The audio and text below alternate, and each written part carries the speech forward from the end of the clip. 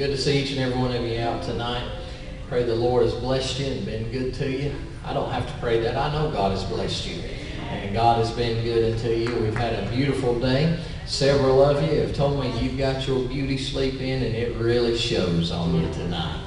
And we're glad you did. We had a good evening here around the church house. I got to do a baptismal service. Somebody asked if I'd been washing off the portico out there, and it wasn't that. We had a sister wanted to be baptized, and she was in a wheelchair. She could stand but has a hard time walking, and so they brought her here about 3 o'clock this afternoon. We come in here in the church and had some time of fellowship, some time in the Word of God, and then we went outside and transferred her from the wheelchair to another chair, and we had a bucket of water there, and some say, well, you sprinkled. Well, I wouldn't call it sprinkling. I believe she was pretty well saturated when that 5 gallon of water got immersed over her, but just had a good time in the Lord. You know what? I love God. I love God's people. I love seeing somebody baptized. I love Holy Communion. I believe in taking the sacraments that the Lord told us. He told us to go into all nations and preach the gospel and baptize them in the name of the Father and of the Son and of the Holy Ghost and make disciples of men. And that's what we've come to do. That's our whole goal, is to see people saved, come to the saving knowledge of the Lord Jesus Christ, see them baptized and born again believers. Baptism ain't going to get us to heaven. There it is. You have I believe they was looking at a page number there. You go into the creek a dry sinner, you'll come out a wet sinner. But if you go into the creek a dry saint of God, you'll come out rejoicing for the Spirit of the Lord that will rest upon you. And we just want to love and appreciate them. But Veronica, just remember her in your prayers, that God will be with her and God will help her and touch her. And these ladies are trying to find a song. Gracie, she's upstairs, got a migraine headache this afternoon, so keep her in your prayers, it sounds like. Brother Stacy, I talked with him after service was over. You know, the CT scan come back good, and after the doctors got done looking at him, they decided it was just probably vertigo that was causing him his ailments, and they give him some medicine for that, sent him back home, and when I called him about 1:30, so he was already back at home. So resting, so just keep him in your prayers that God will touch him. Let's go to God in prayer. Heavenly Father, we love you tonight, God, and we thank you for your mercy, your grace, your love, God. Father, we thank you, Lord, for the opportunity, God, to be in the house of God. And Father, I pray tonight, Father God, that this spirit of oppression, Father God, from hell, I bind it up in the name of the Lord Jesus Christ. We pray a hedge around this community, God. We pray a hedge, Father God, around this county and the surrounding areas, God. Lord, this evil spirit, Father God, we ask, Father God, that it be rebuked in the name of the Lord Jesus Christ. Father God, that it would flee, Father God, from here. Lord, the families, Father, that have already been affected, I pray, God, that you would comfort them and touch them, minister unto them, Lord, like only you can. Show your grace and your love unto them. Father God, for all of the other requests tonight, Brother Seth, God, touch his body, help him to heal. Lord, Sister Gracie tonight, not feeling well, I pray, God, you touch my daughter tonight. God, minister healing, Father, unto her body. And Lord, Father God, I pray your anointing will be in this house, God, Lord, that you'll touch each and every one of us. Anoint our sisters, Father God, as they sing, Father, and we worship you. Anoint the preaching of the Word of God. And Lord, we'll give you all the glory, all the honor, all the praise in Jesus' name. Amen and amen. Just remain standing. We got a wonderful treat. Soon and very soon we are going to see the King. Soon and very soon we are going to see the King. Soon and very soon we are going to see the King. Hallelujah, hallelujah, we're going to see the King. No more crying there, we are going to see the King. No more crying.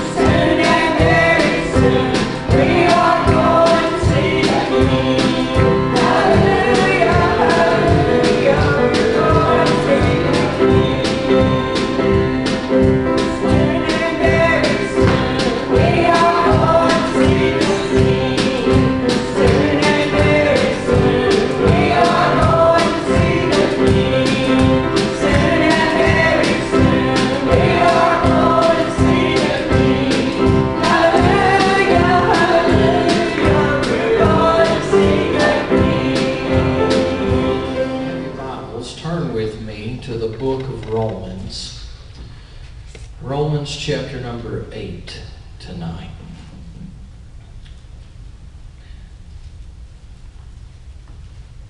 I'm studying on a set of scriptures, and the more I studied, the more God started sprinkling things into my spirit and took me other directions with what I was studying. And I'm going to do my very best to tie all that together if I can here tonight. Those that are able, stand on in the reading of the Word of God. Romans chapter number 8. I'll begin reading in verse 18. For I reckon that the sufferings of this present time are not worthy to be compared with the glory which shall be revealed in us. For the earnest expectation of the creature waiteth for the manifestations of the Son of God. For the creature was made subject to vanity, not willingly, but by reason of him who hath subjected the same in hope. Because the creature itself also shall be delivered from the bondage of corruption into the glorious liberty of the children of God. Can you say amen right there? Amen. For we know that the whole creation groaneth and travaileth in pain together until now. And not only they, but ourselves also, which have the first fruits of the Spirit, even we ourselves groan within ourselves, waiting for the adoption, to wit, the redemption of our body. For we are saved by hope. But hope that is seen is not hope. For what a man seeth, why doth he yet hope for? Why doth he yet hope for? But if we hope for that we see not, then do we with patience wait for it. Likewise the Spirit also helpeth our infirmities. For we know not what we should pray for as we ought, but the Spirit itself maketh intercession for us with groanings which cannot be uttered.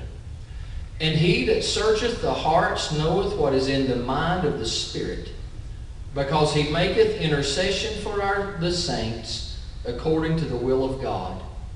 And we know that all things work together for good to them that love God, to them who are the called according to his purpose. How many believe all things work together to the good for them that love the Lord and called according to his purpose? Heavenly Father, we love you tonight, God, and Lord, I thank you for the reading of the Word of God. I ask, Father God, now that you would anoint your servant, God, to preach your gospel. And Father God, anoint the people, Father, here to hear tonight and visit with us in a special way. And God, we'll give you all glory and honor in Jesus' name. Amen and amen. Brother Jerry, I like it. When you wake up in the morning, is that the first word out of your mouth?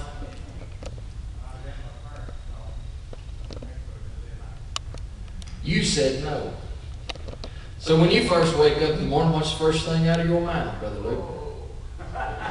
Oh, that's what I was looking for. Oh, a groan. In the scripture we read, Paul said in the book of Romans, there were three things that groaneth. He said all creation is groaning right now. The earth herself is groaning. Why is she groaning? She's groaning because of the sinful nature, the sin of humanity upon this planet. If I'm correct, I believe I read where there was another earthquake maybe in Haiti today, or last night or sometime. And maybe 12 or so were dead. I believe that there was a hurricane and a tsunami in Indonesia with maybe over 1,000 dead earlier in the week or last week. We know the devastation several years ago, I believe on Christmas Eve, when they had a huge tsunami and earthquake hit Indonesia. This is the earth groaning. It's an oh me, an oh my. Why? Because we have sinned and turned our back against God. Had there never been sin, the earth would have never groaned. It would have been glory and honor unto the Lord. It would have been praise ye the Lord, Brother Jerry. But because of sin, many of us, when we wake up, we groan. Come on, your back's stiff, your legs are hurting. You can think, have I got to get out of the bed today? And you know you got to roll out. Now Pearlie's sitting over there saying, I never groan. I never complain. He just gets up and goes to work. I'd probably say amen to that for Brother Pearlie. But others of us groan. Oh, Pastor, we're the children of God. We don't groan. The text we read, Paul's talking about the church. He said the church, them that are redeemed, them that have took for place in the first fruits, amen. The redeemed of the Lord groan. Pastor, are you telling us it's all right to groan? I guess I am. Because Paul said in the Scripture that we groan. But then he goes on to say that the Spirit, the Holy Ghost, groaneth for us. Making intercession on our behalf. To that I can say, praise the Lord. He didn't say that he was grieved on our behalf, but that he groans on our behalf. Now, if we're not very careful, we will grieve the Holy Spirit of God. And if we grieve the Spirit of God, we're in trouble. I don't ever want to grieve him. But if he's groaning on my behalf, making intercession for me, I want him to groan a whole lot unto the Father on my behalf and intercede for me. But all of these things are happening because of a spirit of infirmity. We look into the gospel according to Luke chapter number 13, and we find that Jesus is in the synagogue on the Sabbath day. I find it relevant that this morning we was talking about the blind man receiving his healing, and it was also on the Sabbath day, and there the priest and them coming to him and said, why did you heal him on the Sabbath day? You can't be of God if you've done this good work on the Sabbath day. You study the healings of the Lord Jesus Christ, and you'll find many times people were healed on the Sabbath. Remember the man with the withered hand? And God sitting in the midst of them, and he said, stretch it forth. And the man stretched forth his hand, and he was made whole, and they got mad because it was the Sabbath. I believe I can justify in the Word of God the best day of the week to get your healing is the Sabbath day. When you're together with God's people in the house of God, it's a good day to get your healing.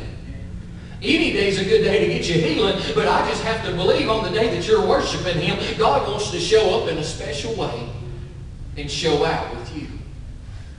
So we see that the Lord is in the synagogue on a Sabbath day. And it said there is a woman there who is bowed together with a spirit of infirmity. A spirit of infirmity. A spirit of infirmity is something that has made her sick. It's something that has plagued her. We don't know exactly what it is other than it is an infirmity and it is a spirit. And it has her bound together. I was talking to a man this week. I saw him, and 20 years ago I started working with this man, and I worked over 10 years with him, and he's retired now, and he come by where I was working to see us, and I said, how old are you, Lee? And he said, 82. I said, well, how long did you work for the company? And he said, I worked 43 years. He said, I have now been retired 2 years. So he worked with the paving company doing asphalt work till he was 80 years old. And he was still in good health. He was still out doing things, and he'd come by to get a mess of speckled trout from one of the men that was working with me. And we got to talking about our former boss man, and he said, Phillip, you wouldn't recognize him right now. I said, what do you mean? He said, he come up on a job where I was out here before I retired, and he said he was bowed over. He said he shriveled up. He said sickness has come upon him, infirmities come upon him, and I like to not even have recognized him. When infirmity comes into you, it's going to change your posture. When infirmity comes upon you, it's going to change your posture.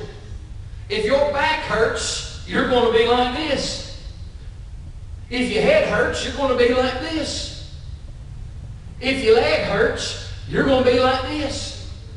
It's going to change your posture. This woman had a spirit of infirmity that had changed her posture that she was bowed over. Now, for 18 years, she had been in the synagogue in this condition.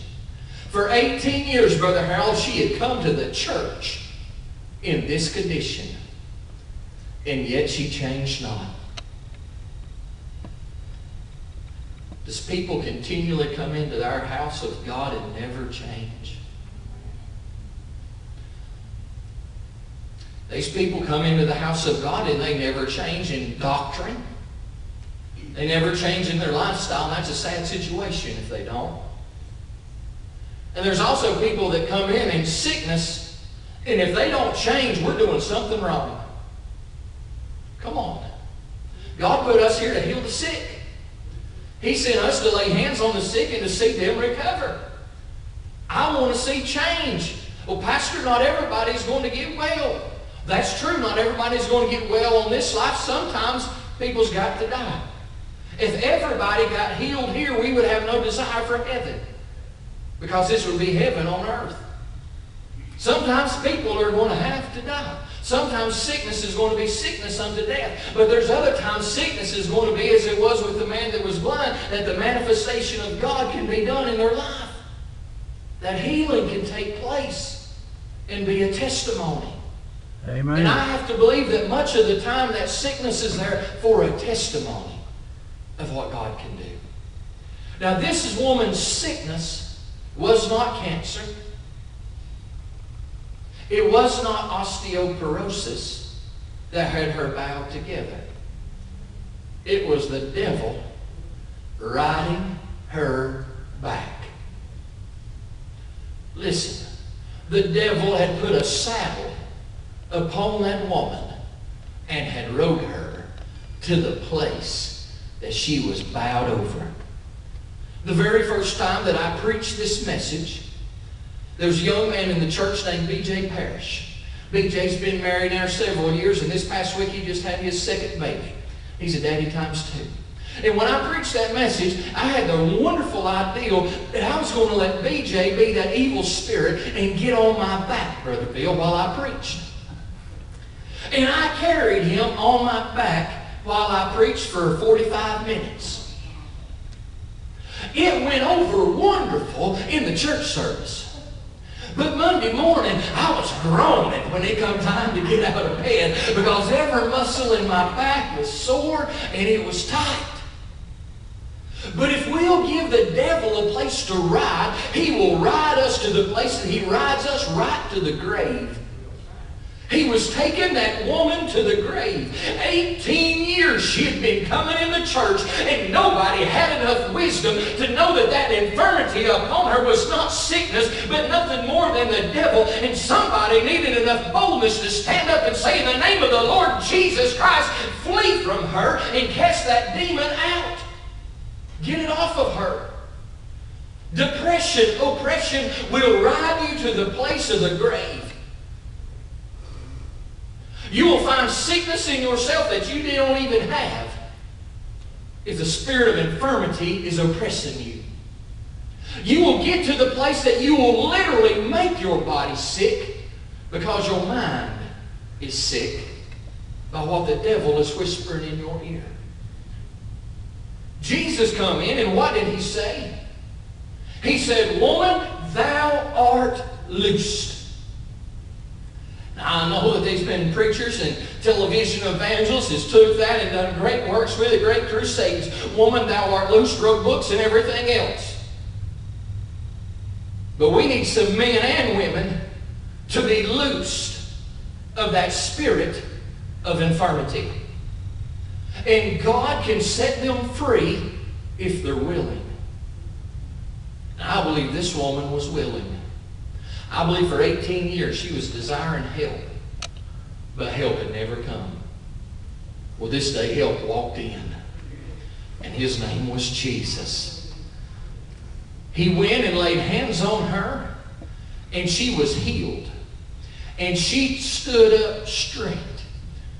You've heard me over and over tell the story of Brother Savage. Well, as soon as I see another man get healed like that, I'll have another story to tell. But he was 6'7". He was a big man. And he come in that church that just had 8-foot-high ceilings. When he come to the chandelier, he had to duck to get his head under it. But on that Sunday morning, he was bowed over with arthritis. Could hardly walk.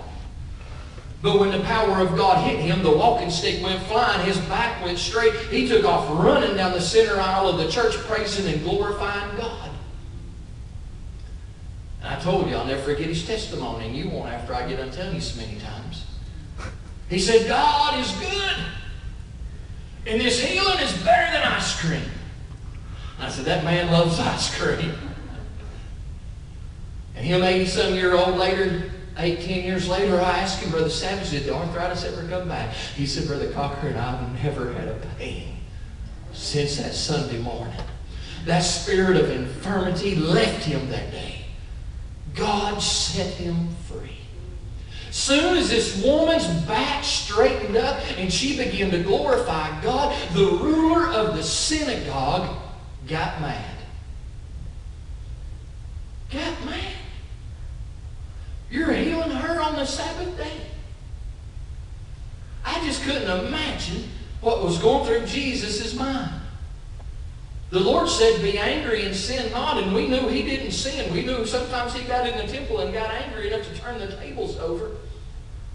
But God had to get upset with that ruler. For 18 years, she's been coming to you looking for help, and you've offered her nothing. I come in one day, set her free, and you're mad about it. My goodness. I would if the Lord Jesus Christ would walk in every service that I'm in and touch everybody. And we'll praise him and glorify him. And we not one of us will get mad. God, this is your house. You come and walk however you will. However you may. We want you to have liberty. Jesus went on to tell them that Satan hath had her bound. Bound. That spirit of suicide, that is a binding spirit from Satan. Nothing more. Nothing more. Over the last couple of weeks, I've heard several testify that they almost committed suicide or was thinking of suicide. It breaks my heart. Because I've seen the aftermath of it.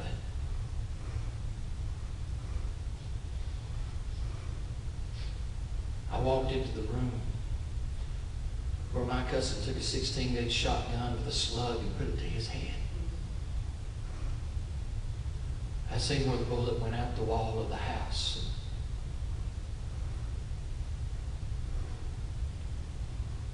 But I got in the midst of that.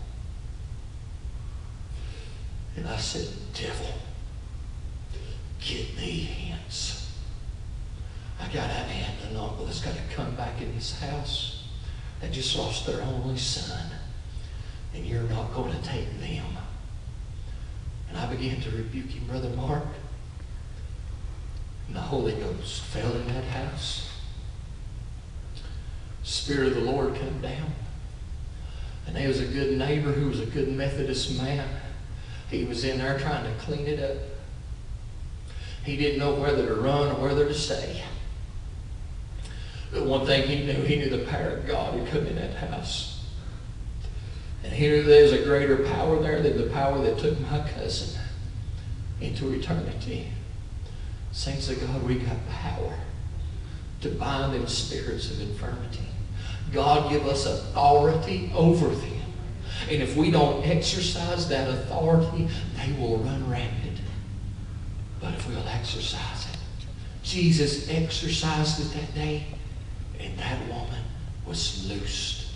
She was freed from that spirit. Jesus now with that ruler and all that had went on, I wondered what was going through his mind. And I found it in the book of Jeremiah. I believe this is exactly what was going through God's mind. Open your Bibles to Jeremiah chapter number 12. What type of prophet was Jeremiah called? The weeping prophet. I don't believe Jeremiah smiled too much, do you? I believe Jeremiah probably kept a handkerchief handy to wipe his tears all the time as he wept over Israel. Listen to what he said in verse number 1. Righteous art thou, O Lord, when I plead with thee. Yet let me talk with thee of thy judgments. Jeremiah is about to ask God a question. Wherefore doth the way of the wicked prosper? Every born-again believer in Jesus Christ has went through a trial at some point, and if you haven't, you will. And you will ask God, God, why does the way of the wicked man seem to prosper? You'll find yourself there. Wherefore are all they happy that deal very treacherously? Well, the answer is simple. Sin is but for a season.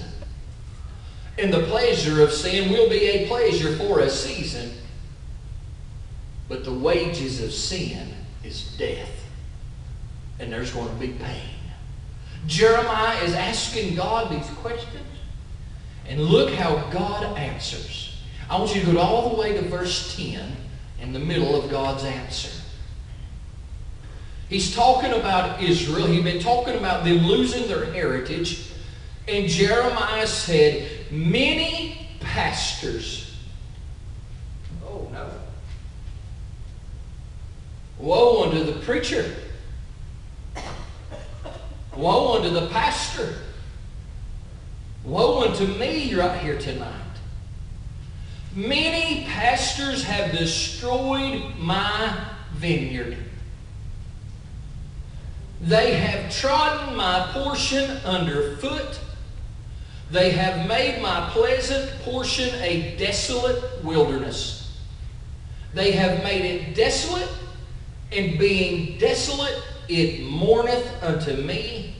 The whole land is made desolate, because no man layeth it to heart. Wow. I just have to believe that when the Lord was in the synagogue and he had seen that woman bowed over with a spirit of infirmity for 18 years, and yet no one had been able to loose her. No one had rebuked that spirit. No one had prayed for her. And when he showed up and when he did, the pastor of the church got mad. Why did you do it on the Sabbath? And he said, you have destroyed my vineyard. You have trodden my portion underfoot.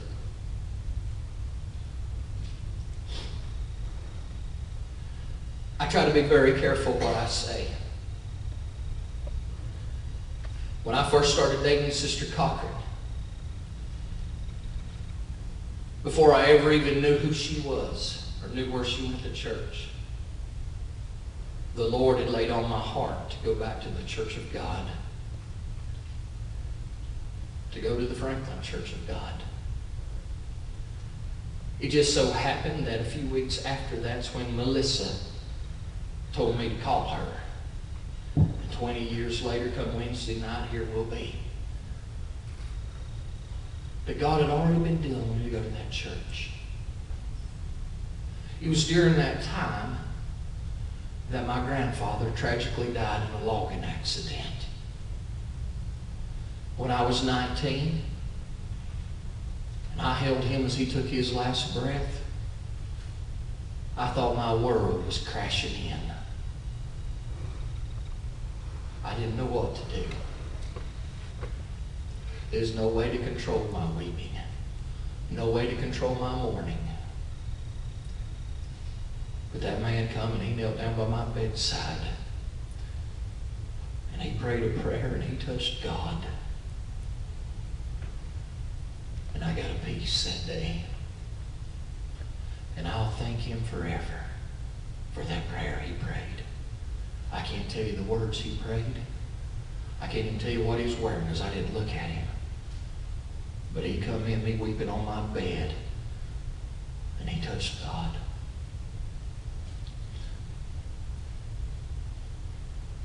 But I've heard pastors get in the pulpit and say, God's called me to tear down. Let me tell you something. God don't call pastors to tear down.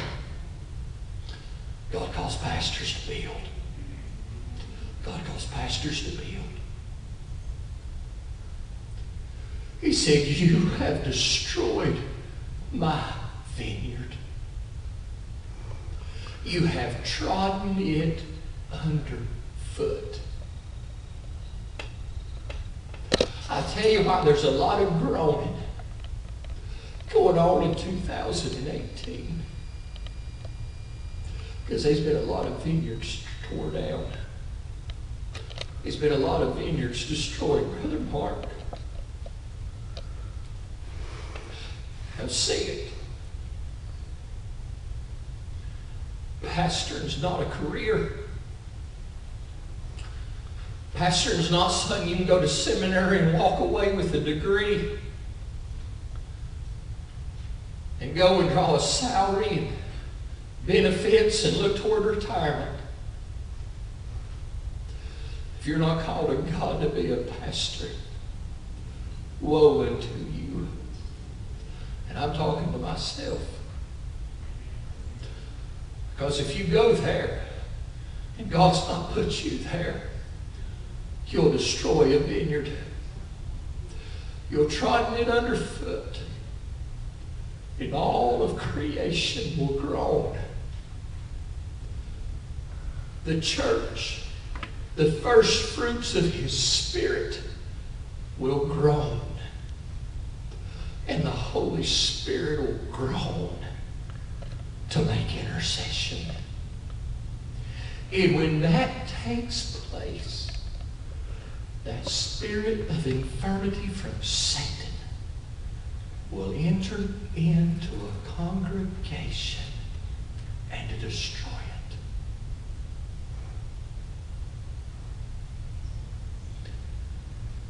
I've been preaching maybe 6 months.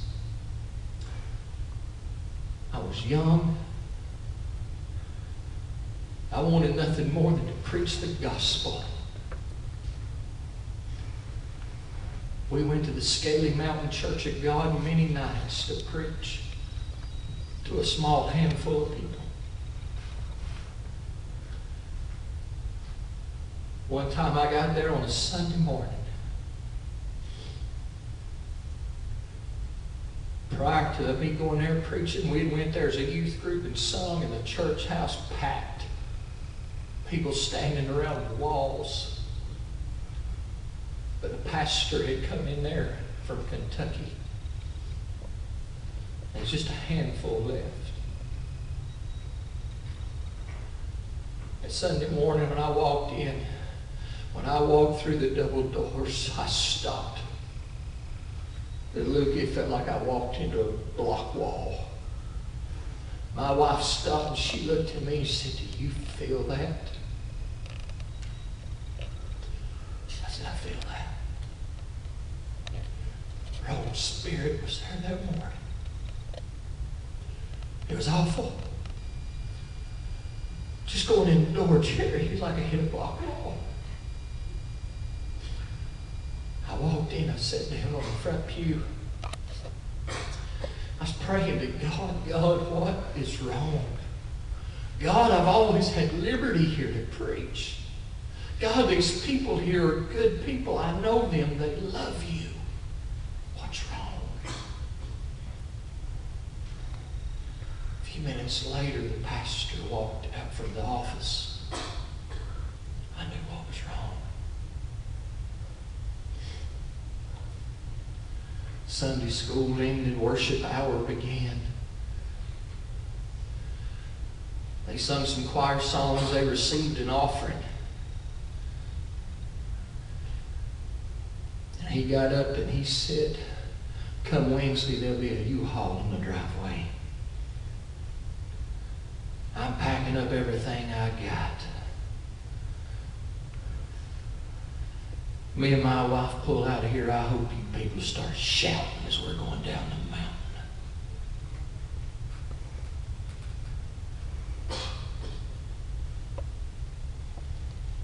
And in the spirit in which he said it was horrible, I felt them little widow women in that church begin to weep and begin to cry. And he looked and he said, Brother Cochran's here to bring the word. I didn't know what to do. I got up and I went to the pulpit and I laid my Bible down and I called out my text. He said, no, we're going to have a special song. Come back here and sit down by me. Oh, no. I went and sat down by him and he looked at me and whispered in my ear. He said, I hope you understand what's going on up here. And I said, I figured it out a while ago. They sung a special song and poor folks out there was crying. He went and sat down on the front pew. I hadn't been preaching but about 6 months. I was a novice. If I'd have been there today, I would ask him and his wife to go ahead and leave. Go ahead and go get the U-Haul and head down the mountain. That'd be fine. Because I didn't have no sheep left to preach to. He just killed them all. That little church was heartbroken. Service come to an end. Brother Mark, it's been heartbroken hardly just about ever since. Church that once was running 50, 60, 100 people almost, down to a handful because of one man.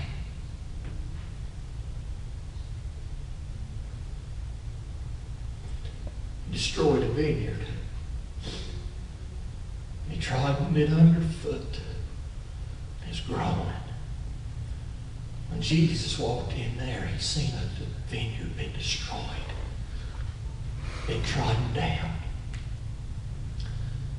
Now, I don't know a whole lot about grapevines. My grandpa used to have some. And come late summer, or whenever them grapes started getting ripe, the raccoons would get in them. And we'd set traps to try to keep them from eating his grapes. But I know in order for him to have grapes, he spent a lot of time in that vineyard pruning on them vines, cutting off them dead vines. I would look at them, I thought there's nothing left. But when spring come and things began to turn green, it'd break forth. And I also watched how that when he had a young vine, it took several years. It took a long time for fruit to ever come back. And I understood when Paul Brooks told me, he said, son, when a church gets hurt, when a church gets tore up, many times a generation has to die off before that church can ever come back. Why? Because the vineyard was destroyed. It was trodden underfoot. And the earth is groaning. The church is groaning. And the Spirit is groaning. Listen, I got good news. I got good news. Let's read on in Jeremiah chapter 12. Israel here had lost their heritage. They had lost Jerusalem. They'd been sent to Babylon. But look at verse 15. It shall come to pass, after that I have plucked them out, I will return and have compassion on them, and will bring them again, every man to his heritage, and every man to his land. What did he say? He said, though the pastors had come and destroyed my vineyard and trodden it underfoot, there'd be a day that they would return. The Lord would return. The people would return. And he would restore their heritage and their land. My God, Sister Diane, the Church of God's got a heritage. We go down Highway 294, we find that heritage. I find that a generation ago, maybe two, we've been here 132 years. A couple of generations has went by. They've tried to stomp it out. They've tried to tear down the vineyard in western North Carolina. But I just have to believe the Lord's about to walk through the temple again. Amen. I just have to believe he's about to stroll back in. I just have to believe that that spirit of bondage that's been on the Pentecostal church. Let me go a little deeper. That spirit of bondage that's been on the holiness movement and the holiness church of the Lord Jesus Christ, I believe it's about to get broken. And I believe that we can take what the words Jesus said when he said, "Woman, thou art loosed. Are not we the bride of Christ?" Amen. Is not the church referred to as the bride, the woman? Hey, saints of God, I believe we can say the bride is loosed. And I don't know about you, but I'm looking for a loosing. I'm looking for the Holy Ghost to bring a wave of revival right through this land. I'm looking for God to turn things upside down one more time. And I just believe before the trump of God sounds, God's going to do it. I got a good friend. He lives in Sarasota, Florida. He's a dear friend. His mom and dad, they grew up in the Amish and the Mennonite. His grandfather was the Amish bishop of all of North America at one time. They were powerful in the Amish church, but his father at a young age broke away from the Amish church. He was driving a truck, delivering things, and one night in the middle of the night, going down the highway, there was a ball of fire in front of him. He was driving toward it. He didn't know what was going on. It was a ball of fire. He didn't know if it was a wreck. He didn't know if it was the devil. He didn't know if it was the Lord. He didn't know what it was. But he said as he drove, that ball of fire come right in the truck where he was. It went right through him, and he knew then, I've got to get a hold of God. I've got to pull this truck over. I've got to find the Lord. He made things right with God. You know what happened? God sanctified him, filled him with the Holy Ghost, give him a Holy Ghost filled life. He raised a Holy Ghost family. They would go to Haiti and minister to Haiti. They'd go to the prisons and minister to the prisoners. season, they found favor to go back to Holmes County, Ohio, and minister to the Amish children that were there and tell them about the Lord Jesus Christ. That it wasn't of works, lest any man should boast, but by the blood of Jesus Christ you can have eternal life. That man coming to me, and he said, brother, the Lord has shown me that in the last days He's not only going to pour out His Spirit upon all flesh like the Word said. I believe it's going to start right here in western North Carolina again. I feel it in my soul.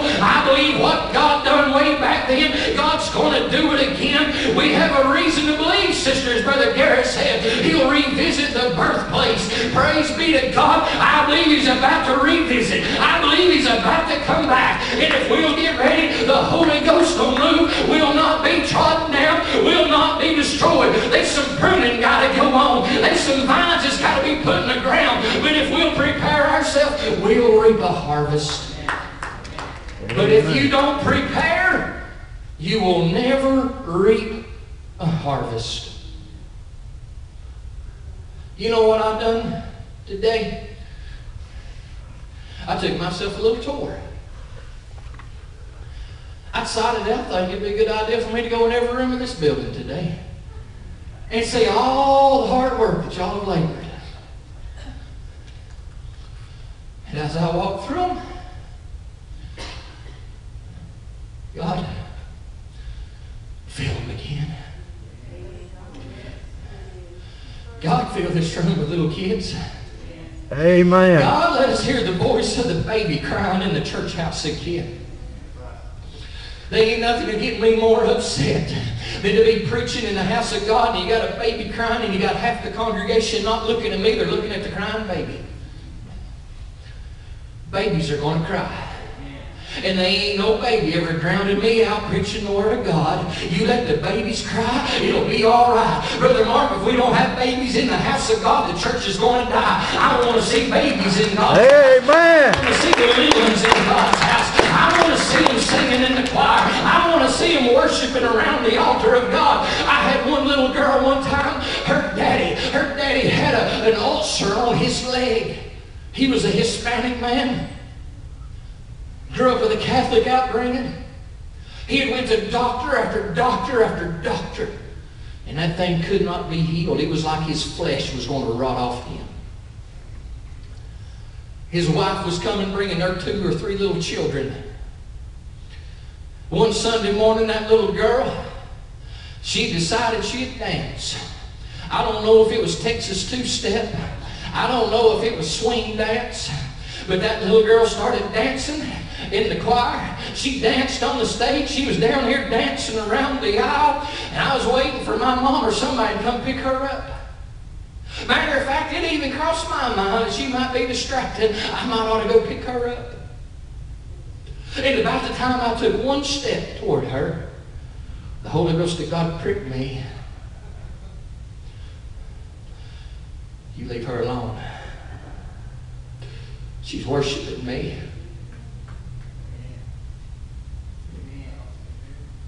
My God, he said, nobody else will dance for me in here.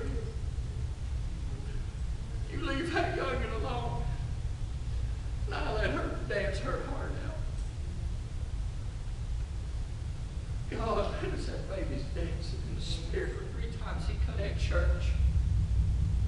I opened up James chapter 5 and I sit down by him. And I said, can I read this scripture to you?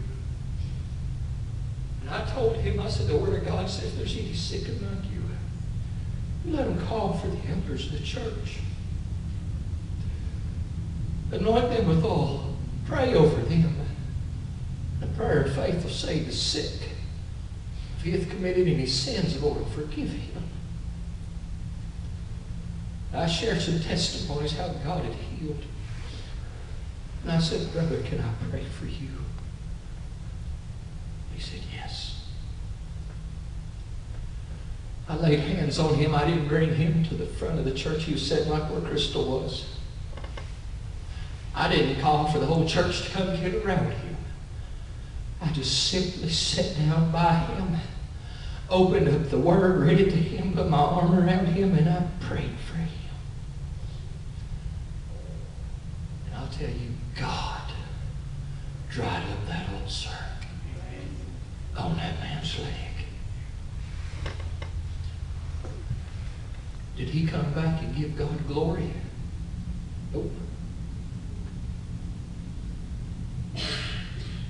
Matter of fact, about the time his wife was getting good in church, he pulled his wife and them little babies out and moved to Colorado and didn't tell nobody, even her parents, where they were going. Do you think I got like Jeremiah and said, God, why did you heal that man? To take that woman and them babies from the church house? When there's people that be faithful unto you sitting on church pews every Sunday and don't receive their healing, you better believe I asked God why. Did God answer me? Nope. His ways are bigger than my ways. But I know he cleansed 10 lepers and only one returned to give him glory. But there's one thing about it. Every time he washes that leg, he's got to know there's a God in heaven. And that God in heaven heals. Saints of God, every room, fill them. Fill them. Amen. You know what you've been doing? You've been making room. You've been working on the vineyard. You've been pruning the vine. You've been side dressing it. You've been getting rid of the dead wood. You're getting ready to reap. Saints of God, I'm ready to reap, don't you? I'm ready for a harvest. Stand with me all over the house. Heavenly Father, there's a spirit of infirmity that's come against God's people. God's people are groaning unto you. Creation is groaning unto you. God, America is groaning in this hour we're living. And the only thing that'll make a difference is an old-time outpouring of the Holy Ghost of God. Amen. That'll turn men's hearts back into the Lord. God, let us walk in righteousness. God, let us walk in holiness unto the Lord. And God, let us see revival in the land. And let us bear fruit for your kingdom. God, not only this church, every church in this county, every church in this surrounding area, God, let us return unto the Word of God. And God, send us a harvest of souls. And Lord, we'll give you the glory for it. In Jesus' name. You're here tonight.